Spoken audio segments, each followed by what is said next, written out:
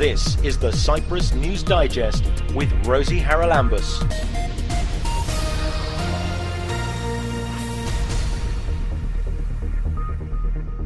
In Nicosia last week, experts gathered at a conference entitled "Is Climate Change a Threat to Tourism?" to address the issues faced by the tourism sector with regard to climate change. I spoke to several of the keynote speakers, so this week's programme is all about tourism and sustainability. We have proposed for many years plans for adaptation to severe extreme events. But normally the politicians don't take action unless they see the danger actually approaching. Our grandparents, they didn't travel to the extent that we're traveling today, so we have seen a big increase, and you start wondering if we can continue like this. And then you look at the emissions that tourism is causing, up to 12% if you look at the global scale, and then you just know the answer. We cannot continue like this, so we need a change in tourism. We believe that the changes which we have done will give the chance to the travel industry to bring more clubs in preparation in Cyprus. We have a special labeling when you book a holiday, so you can see what kind of hotel you have, and we see people booking that. But of course it's always a combination of different factors. One is of course sustainability. Christos Giannakopoulos is from the National Observatory in Athens, and he was talking at that Climate Sustainability and Tourism Conference about the impact that global warming will be having, not just in the tourism sector. But Christos, you were dealing with the tourism sector, obviously, because that's what the conference was concentrating on, shall we say, and it's quite frightening. You had a lot to say about how things are going to change. Can you encapsulate them for me? Yeah, it is a multidimensional sector, tourism, so it encompasses more than one impact. So if we think about the impacts of climate change on the tourist as a human person, then we need to think about the human comfort or discomfort of a tourist, and we need to think about health issues, such as if he's going to be bitten by unknown species of mosquitoes or by strange diseases when he comes to a different place. So if we think about the tourism product, then we need to think about the natural environment that a tourist is going to find in a place that he visits.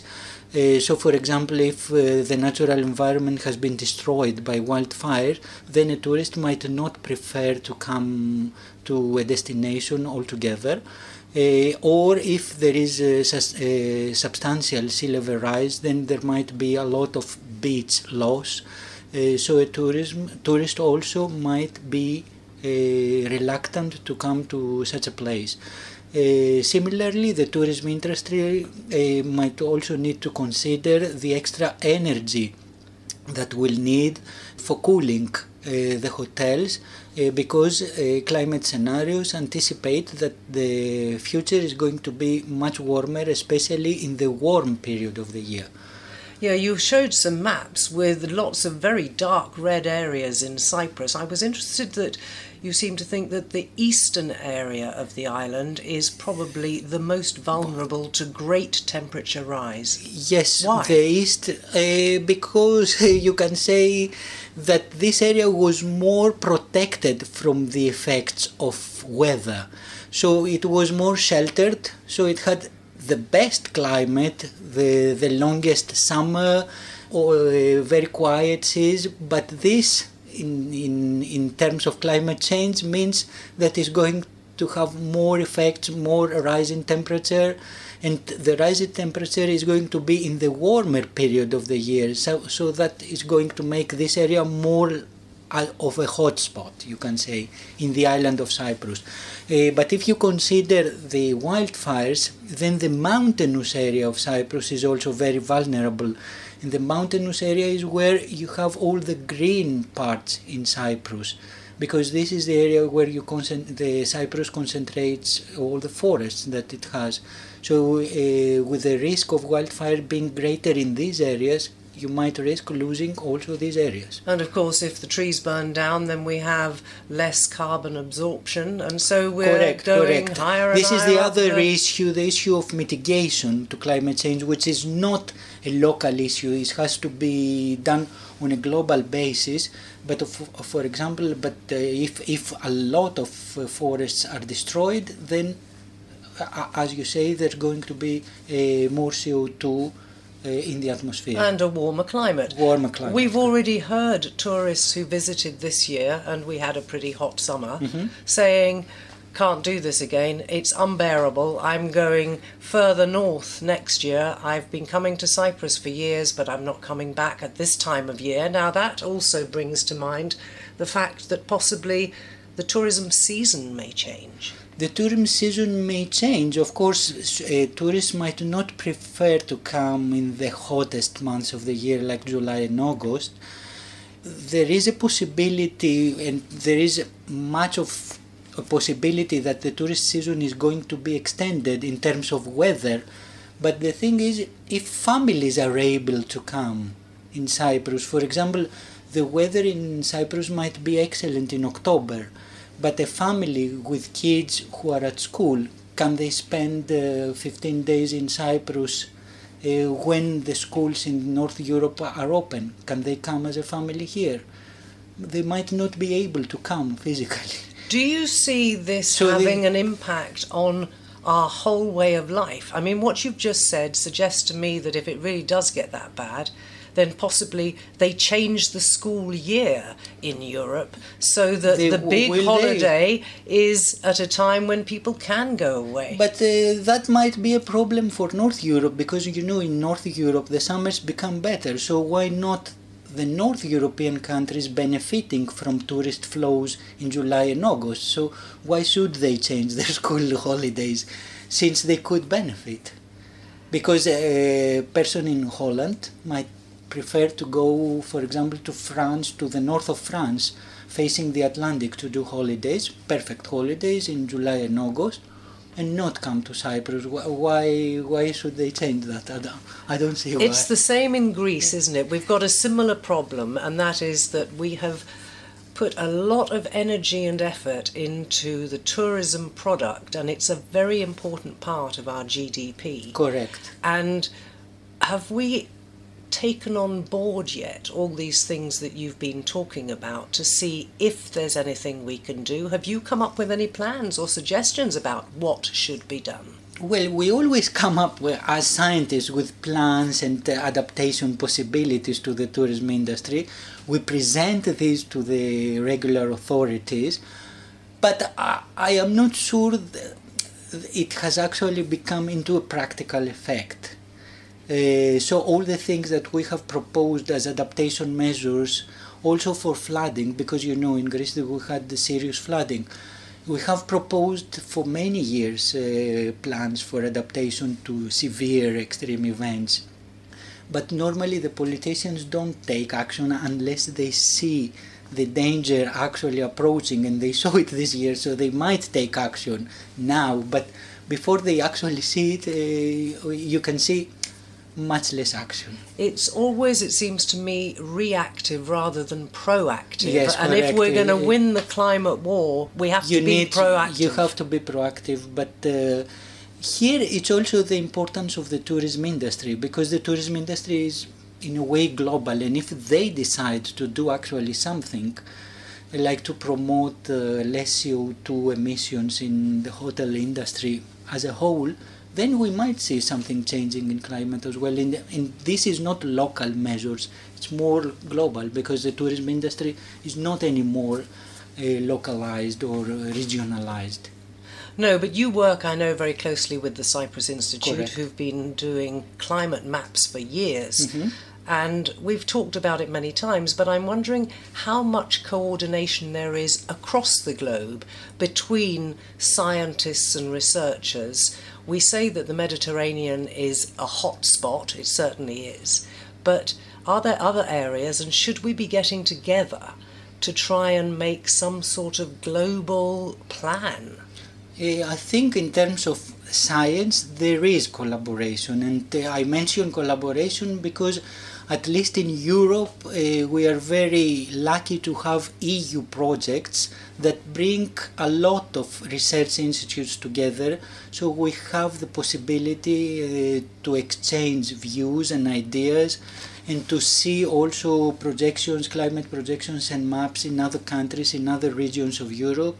So I would say that in Europe at least there is a lot of potential or already existing collaboration in scientific way, but also in a global sense I see that there are a lot of efforts. For example, the IPCC is a global initiative and brings scientists together from around the world who write these assessments.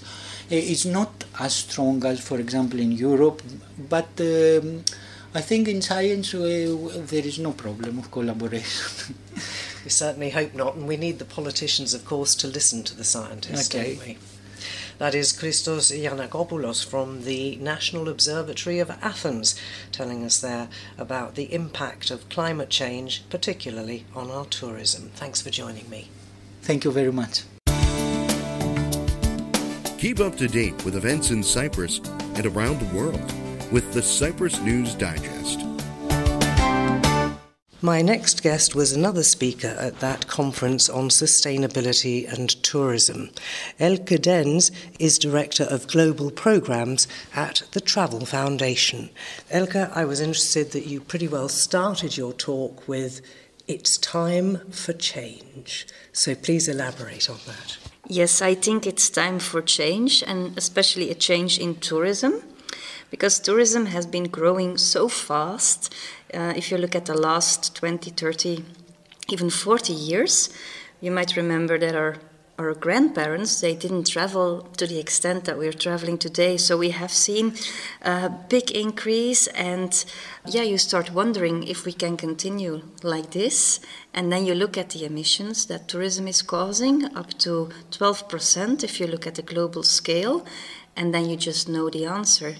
We cannot continue like this, so we need a change in tourism. What sort of change do you have in mind? You talked about grandparents. Back then, they maybe got into the car or on the local train and went to the nearest seaside resort. That was it. Correct. I can't see us going back to that somehow, because people seem to think that travel abroad these days is the thing to do. Yes, correct. And I think it will be very difficult to ask something of people, to change what they have taken for granted almost. But we can, I think, ask people to not consider tourism as a commodity. And that sometimes also happens today, or like a normality, like we just assume that going 3 times a year on a holiday, like a small city trip, and then a longer holiday during summer, and then an additional ski trip maybe, as normal. And maybe we can ask people to rethink this pattern. Have you said that to a lot of people in the travel business? You are the Travel Foundation. What do they think? They're going to see the numbers of customers drop dramatically, aren't they? Well, yes, and it's not an easy story to tell, but I think it all starts with the question, can we continue like this? And also for the businesses in tourism, I think there are opportunities of looking differently at tourism while even growing profit numbers. So I think we have been driven by volumes. And if you look at the tourism sector economically, it's really depending on a high volume. And if we could change that, and if we could really make sure that businesses in tourism stay profitable, but not so much by the number of people, but by attracting the right people or reducing costs, or just looking at the business model a bit different, we might also open up some new pathways to discover new kind of tourism that can still be beneficial, also economically.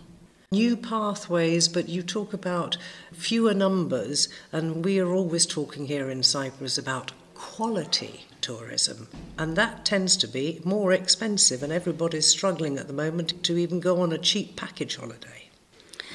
Yeah, well, I don't know everybody. I think there's a specific type of visitor that is very price sensitive. But again, maybe they go not only once, but 3 times a year on a holiday.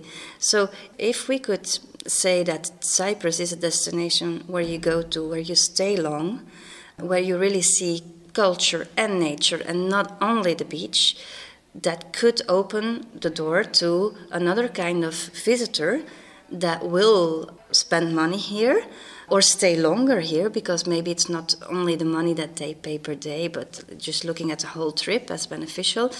That might also create opportunities. And again, it's just looking differently at what type of customer or visitor do we attract today and not be blinded by that one. So broaden our base. Yeah, and I think it all starts really with looking at yourself, like what is Cyprus, what do you stand for, and what kind of visitor suits this image. We have been in the past very much serving the customer, like we say in marketing, and the customer is always right. Well, nowadays we see that you also need to take care of yourself. Like, I'm a mother. If I ask my children what do you want to eat, they would eat pizza every day, but I don't allow them to do so. So I also, like for myself, but you can do that for a destination too, define what is good to me and what kind of visitors are good to me. And it has to do with so much more. It also has to do with respect for the environment that they show, respect for local people.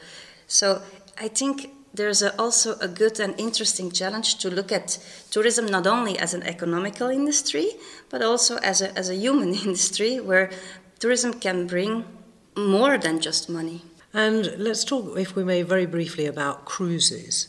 They are extremely unenvironmentally friendly, as far as I know, and they seem to be growing in popularity. Your thoughts on that? Well, my personal thoughts on that, to be safe here, is that when we research, or every document that I read almost about cruise ships, you see that the net benefit, and I'm saying net benefit, so we take into account the cost people bring, are almost non-existing. Now I'm talking about Bruges, I'm talking about Dubrovnik, I'm talking about cities in Europe. And if they can choose which kind of visitor they would attract, I would not recommend them to continue to attract cruise tourists. Well, Venice has stopped them, hasn't it? Well, not so sure about it. I think they just ask the ships to go a bit further away from, not within the city center, but just to go a bit further away. I'm not sure if that is the ultimate solution there. But of course, yeah, if you maybe cannot do it from today until tomorrow, but if you could develop a 10-year plan, if I was a European city, I would not define them as my customer. However, we speak of Cyprus, we speak of an island. I think the situation there is different because, yeah, the access to the island is important, and you only have like flights, and you have boats, and not necessarily cruise ships, but there are some good investments going on in like smaller cruise ships or river cruises. A lot of things are happening there. So, but what about the environmental impact of cruise ships? Well, yeah, we've seen it in the conference a bit, and TUI is working on it. Of course, there is not so much as in air pollution, but in cruise line, I think, I don't have the exact numbers. In terms of cruise ships, I think for an island, it's a different situation. I think they can bring in value because these tourists have a stop at your island. I would just make sure that you make the best of it. So extend the time as long as possible. Make sure that they really bring a visit into the city and not only do the typical hotspots, because that's creating visitor pressure then in certain areas, which also like has an impact on local people. So I would be really careful and try to make the best possible experience for the cruise tourist, but also I would involve my local people here in the further development of it. And that is Elke Dens, Director of Global Programs at the Travel Foundation. Elke, thanks for your time. Thank you.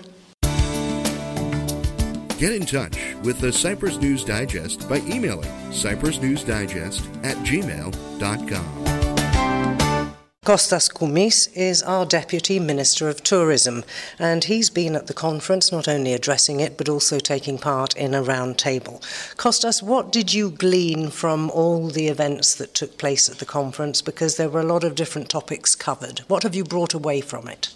The most important fact for us as Ministry of Tourism is to create awareness about the impacts of the climate change to the tourist industry. Although the topic climate change is under discussion for many years right now, we believe that the level of awareness is not so high as it should be.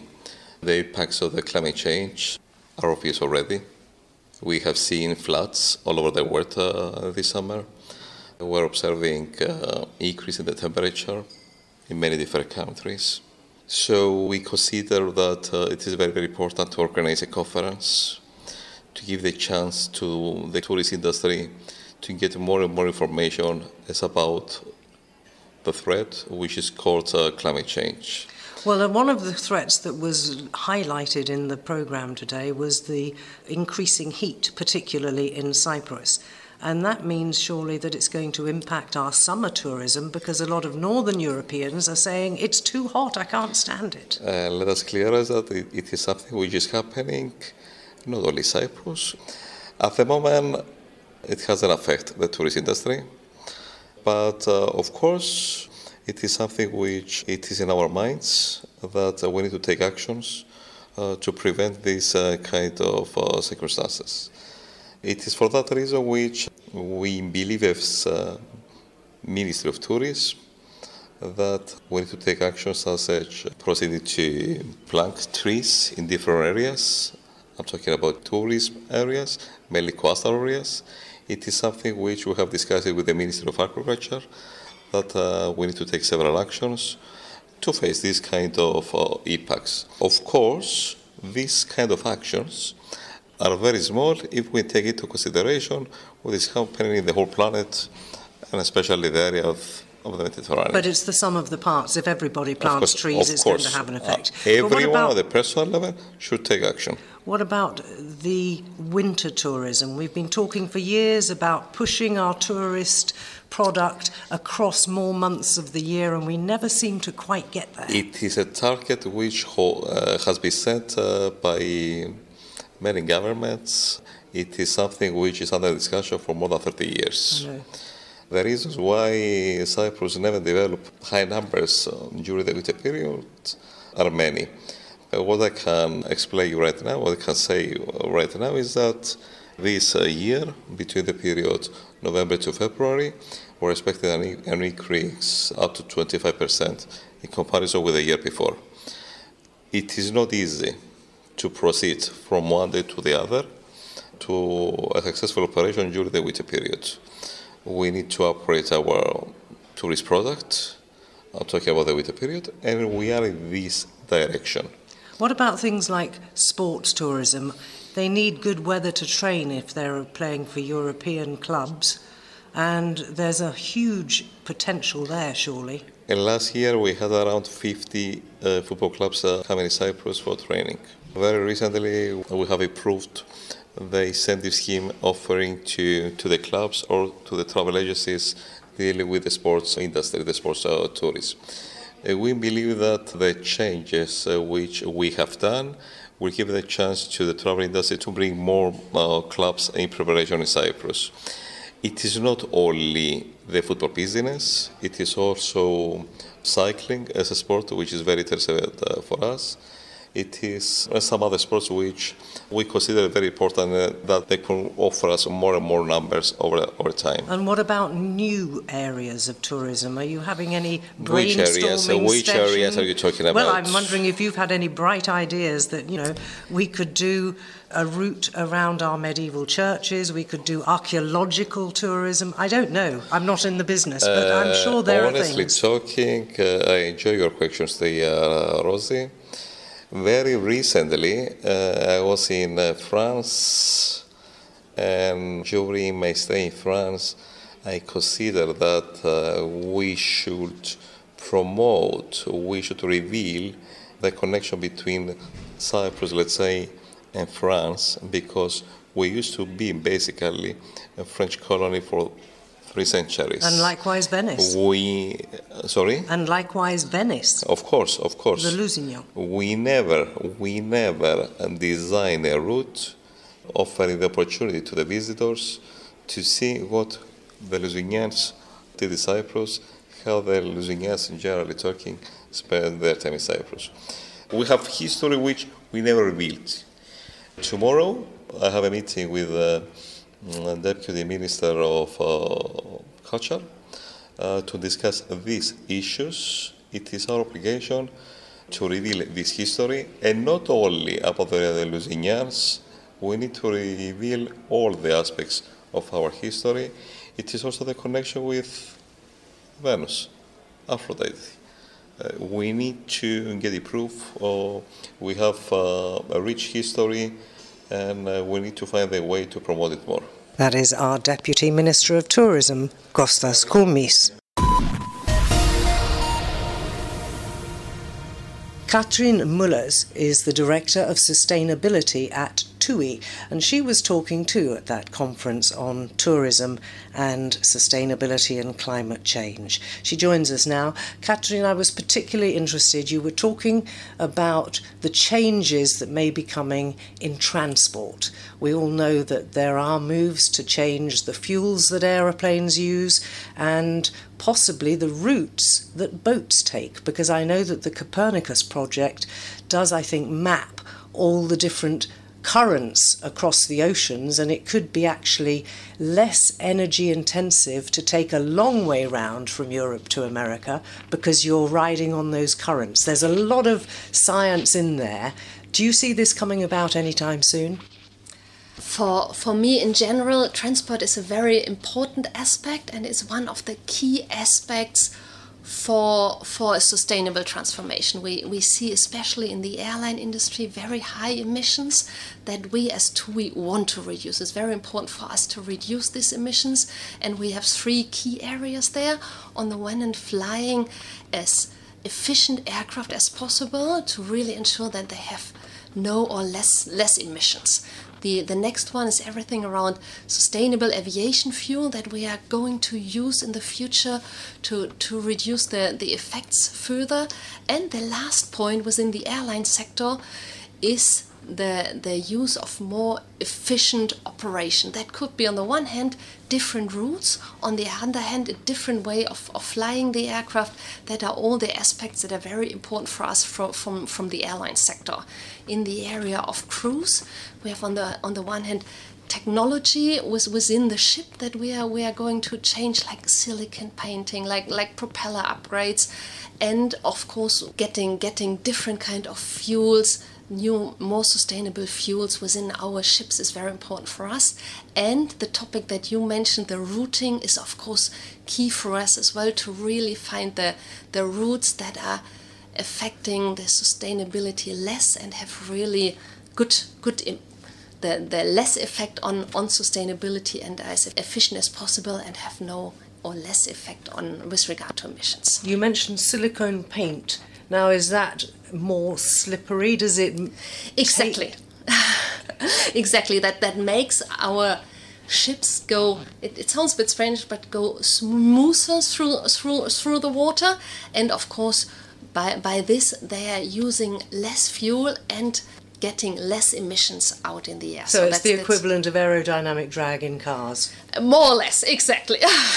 What are the other things that TUI is doing that it needs to maybe up its game in terms of bringing this about as soon as possible? Let's look at hotels, for example. Exactly. In the hotel area, we have key 3 elements. On the one hand, it's reduce our consumption. That means really looking into how can we operate our hotel as efficient as possible, ensuring we are consuming less energy for the different areas within the hotel. That's the first one. The second one is sourcing renewable energy. And the last one is really building our own sustainability or renewable energies on, for example, hotel roofs, to ensure we are getting the renewable energy ourselves. That are the 3 key areas for us with regard to hotels and emissions. Now, I seem to recall many years ago now talking about green keys to hotels, and it does seem that one of the priorities for an increasing number of travellers is how well the hotel they plan to stay at or the place they plan to take their holiday is working in terms of green ideas. Do you find that with your customers? We find that with our customers. We have within TUI, we have a special labeling when you book a holiday, so you can see what kind of hotel you have, and we see people booking that. But of course it's always a combination of different factors. One is of course sustainability, but for our customers there are multiple factors to choose a special hotel. So it's not only sustainability, but of course it's the destination itself, it's how the hotel is running, and so on. Lots of different points that lead in the end to a final decision. For our customers, we see an increasing importance of sustainable choices, of making sustainable choices. On our websites, we are giving them the opportunity to understand which hotels are doing already very, very well, are certified, GSTC certified, and that helps our customers to really take a sustainable choice. That is Katrin Mullers, who is Director of Sustainability at TUI.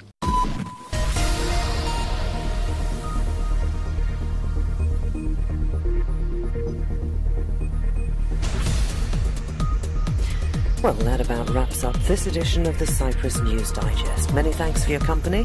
Hope you'll join me next week. Till we meet again, take care and God bless. Bye-bye now.